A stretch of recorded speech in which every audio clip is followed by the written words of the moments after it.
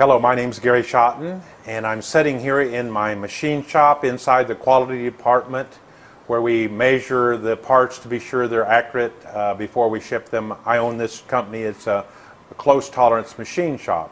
Today we're going to talk about failure and how to avoid failure, and a little bit of what to do if you have a bit of a failure. So number one, if you have been with me in teaching and hearing what I've talked, I'm always talking about starting on your first business very small. Very, very small, in a way that you don't have to borrow money, that your own pocket change or your own small amount of money that you've accumulated yourself. You're not borrowing from a bank, you're not borrowing from your relatives, but start very, very small and then grow step by step. I just tell you that is foundational to being successful and not having failure. Many times people just want to jump and they don't feel like they have any kind of a business going unless they have a significant amount of money invested, or they have a number of employees. Well, that comes later. That comes when you have some experience. And so I just got to reiterate those lessons. And so I'll ask you, are you trying to start too big? In reality, have you started too big? Have you tried to grow too fast? Those are typical mistakes that lead to failure, and nobody wants to be a failure. No one wants to see failure. Number two, you know, if you follow that advice, then you won't really have failure. You'll have what I call setbacks. A setback is a learning opportunity. It's an opportunity for something that didn't go well. You expected something to go this way and it didn't happen. You expected this sale to come from this customer, or you expected this product to be a very large success and it wasn't. And you know, if it's small, it's not a failure, it's a setback. And you've got to recognize that's where you learn the most. It's when you have those setbacks, when you have those disappointments. You know, if everything's just flying smoothly and everything's just fine, well then you're probably not learning a lot. I had a reason when I was just a young guy in my early 20s. I was actually just 19 or 20, right in that age bracket. And I had a friend that had access to an airplane, and I had this idea that I'm going to learn to fly. Well, you know, I'm going to learn to fly, but I don't want to crash that thing. I've got to learn the details. I'm going to fly, and I did, but I was over my head. I wanted to advance too fast. I wanted to be on top of this. So I learned, though, when something didn't go exactly right, or when the wind was just a little bit odd, or something, and we actually practiced. That's one of the things we practiced, is that we would get high in the air and my instructor would just turn off the engine. Whoa, we're flying an airplane and the engine's not going. What do you do? Well, that's a setback. That's not a failure. We didn't crash. We practiced setbacks. We learned from the setbacks. You'll learn from the setbacks. So ask yourself, right now, am I willing to go through setbacks and be willing to identify these as an actual learning opportunity that you will learn from? You're going to learn more from the setbacks than if everything goes smoothly. Well, when you have a setback, and it does happen, and you're kind of knocked off your feet, you know, it's time to get back up and try that exact same thing again. Think of it this way. You know, you just went to a school where you had to pay tuition. And when you paid tuition, you learned the lesson. And now, when you've learned the lesson, you go on and use that lesson that you've learned. Well, if you try in business something and it didn't work perfectly and you had a setback, maybe a near failure, whatever word you want to use, and you're kind of regrouping and you're getting some more financing, or you're doing something different, go at it again. If you're convinced this will work, many times it's that second or third or fourth try that will get you over. I've been told that when a spider weaves a web, that it will swing around and it'll try and try and try again until it finally makes a connection across that void, and then it's connected and it'll finish up its course. It didn't stop. You can't stop. You've got to go on. Now, if you decide that you're in the wrong business or something like that, that's a different story. But if you were convinced this would work, whatever it was, a new product, a new setting, a new advertising method, something.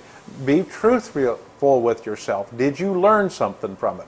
If you did learn something from it, then why don't you use that? Why don't you make an adjustment and make another run at it? Are you doing that? Are you willing to count your setbacks as the best thing that could happen for you to learn something? That's the way it works. There's no way around it. Next, I have to tell you that some people just talk way too much. We have a phenomenon now that we've got Facebook, and I'm not against Facebook, but I'll tell you, if you look up my name on Facebook, I have an account. But you'll see that I don't post very much. You do what you want, but I don't post very much. I certainly would not post every setback or every failure or every near failure. I'm not lying. I just didn't post that. I just didn't tell people about that. I'm not interested in broadcasting when I have a setback. I'm interested in learning. I'm going to learn from that. I'm going to make use of that. But loose lips are a difficult thing. In the World War II, they had this saying that said, "Loose lips sinks ships." Well, that was in World War II, where you didn't want to tell people your plan. There are a few people you could and would want to share with these things. First of all, if you're going to share something, do it in confidence. Then do it with somebody that can actually help you. Now, there's another place and time to share. It's right now, when you're really willing to help somebody else, help others.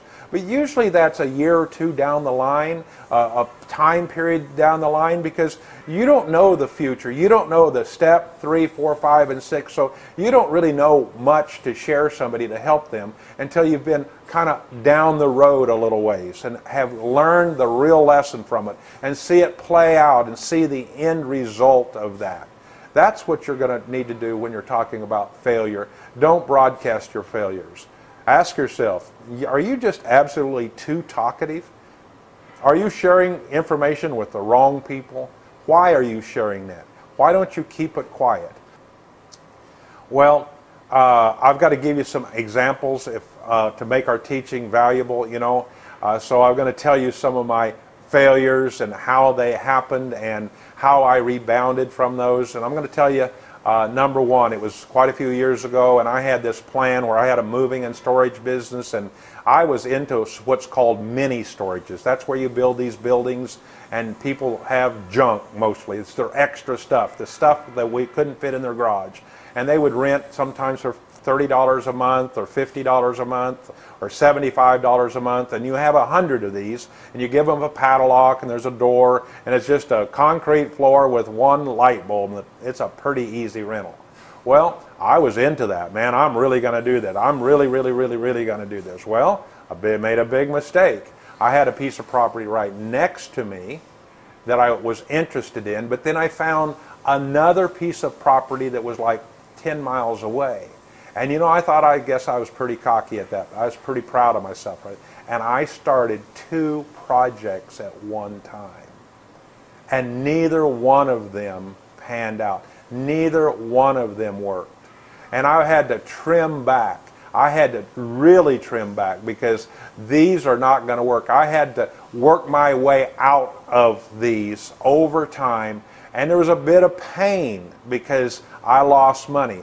In one particular case, of these 2 projects, I lost $40,000 because I thought I had financing in order and it was going to be a bigger project, several hundreds of thousands of dollars, and I paid for certain, or committed to pay for certain engineering and surveying and soil testing. I committed to pay it thinking I'm going to get my financing, and the bank says, you know, I think I'm going to change my mind and not give you the money.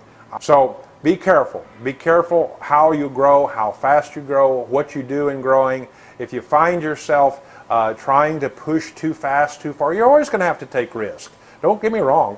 I mean, if you lay back too low and don't do anything, you're never going anyplace. But if you'll press out with the pace and the rate that you are designed to work at, then I believe that you will have setbacks. That's called learning. That's called the lesson. You know, you went to third grade, and at the end of third grade, you had to pass this test, and you got to go to fourth grade. And then you finish fourth grade, and then on up the ladder. That's how business works. And once you learn the skills, the thoughts about business over this period of time, you're going to do better. And I believe you'll not fail. You are designed to succeed, and I'm here to help you.